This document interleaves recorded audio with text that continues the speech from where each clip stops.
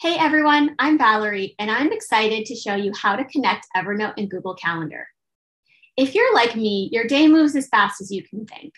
With Evernote and Google Calendar connected, your notes and schedule come together so nothing gets lost in the shuffle. Your ideas and decisions stay connected to the people, places, and activities that sparked them without any extra effort. Basically, you become more organized, Evernote becomes more helpful, and your meetings become more productive. Today, I'm going to show you how that's possible. I'll walk you through connecting your Google Calendar and show you how the feature works so you can get started right away. Okay, let's take a look on a desktop first.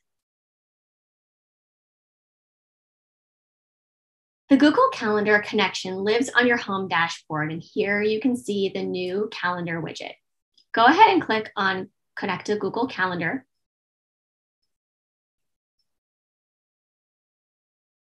From here, you can choose the account you'd like to connect and click Allow to get Evernote access.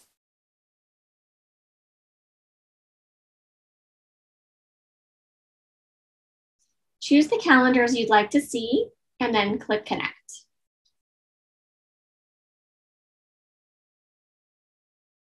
Let's check out the calendar widget.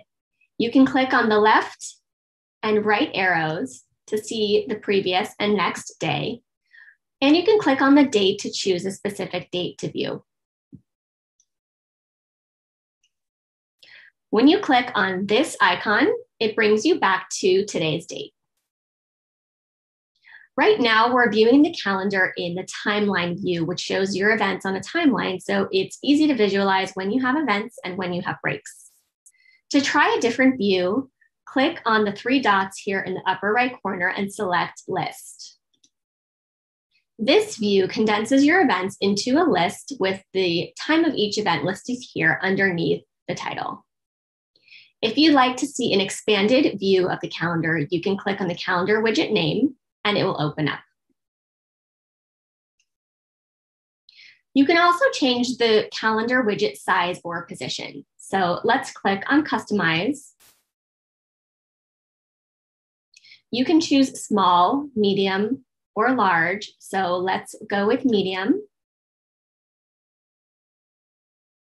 And I'll move the widget over to the right here, but you can move it wherever you'd like, and then click Done.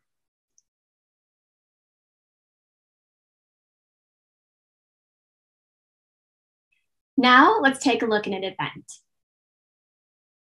Click on an event and you can see the event title, date and time, conference link or location, participants, and a description if there is one. You'll also see options to create a new note for the event, link an existing note, find related notes, or open the event in Google Calendar.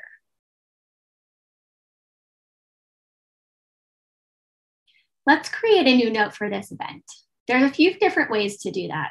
You can either do it from here or simply click on the new note icon here in the event in the widget. You now have a pre-formatted note with all the event details and sections for action items and notes ready to go before your meeting starts. You can collapse and expand the meeting details, type in some action items using our new tasks feature, and type in some notes.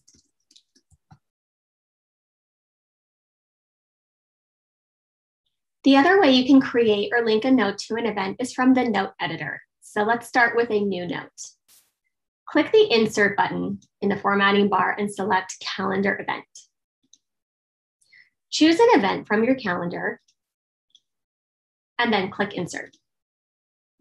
This note is now linked to an event.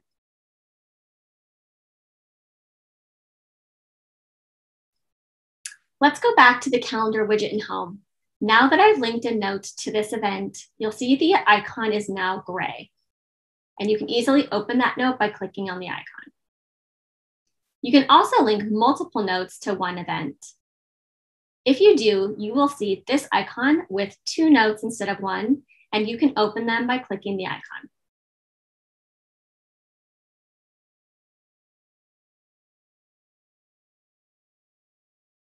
If you ever need to unlink a note from an event, maybe you've accidentally linked the wrong note or you just want to change it, it's really simple. Just click on the header of the event and select the trash icon. When prompted, click on delete, and then your note is no longer linked to that event. Now let's take a look on mobile. Since I've already connected Google Calendar, we can get straight into it. The calendar widget works similarly to how it does on desktop. When you tap on the left or right arrows, it brings up a full view screen. You can tap on the arrows to see the previous or next day.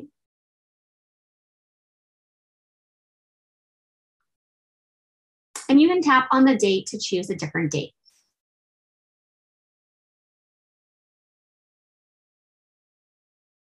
To switch to the list view instead of timeline view, tap on the 3 dots here in the upper right corner.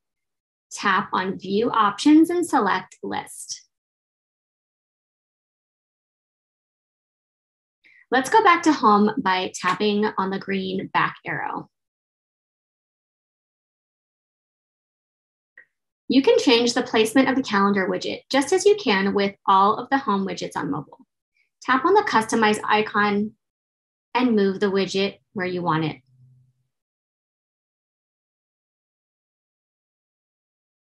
And then tap Done. Tap on an event to see the details and more options. And just as I showed you on desktop, you can tap on the new note icon to create a new note for an event. And you can tap on the gray note icon to open an existing note for an event.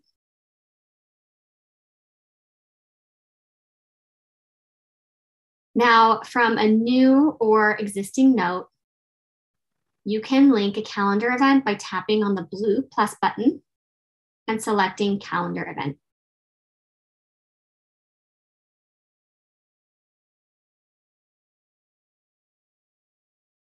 The last thing I'd like to show is for our professional and teams customers, you can connect additional Google accounts to Evernote, up to 5 accounts. From the calendar widget, tap on the 3 dots in the upper right corner and select Add Account. From here, you can follow the prompts to sign into another Google account, just as we did before. And then to connect additional accounts, follow those steps. So that's Evernote and Google Calendar. We're excited for the ways that connecting your calendar to Evernote will help you get more done. And I hope this helps you get started. Bye.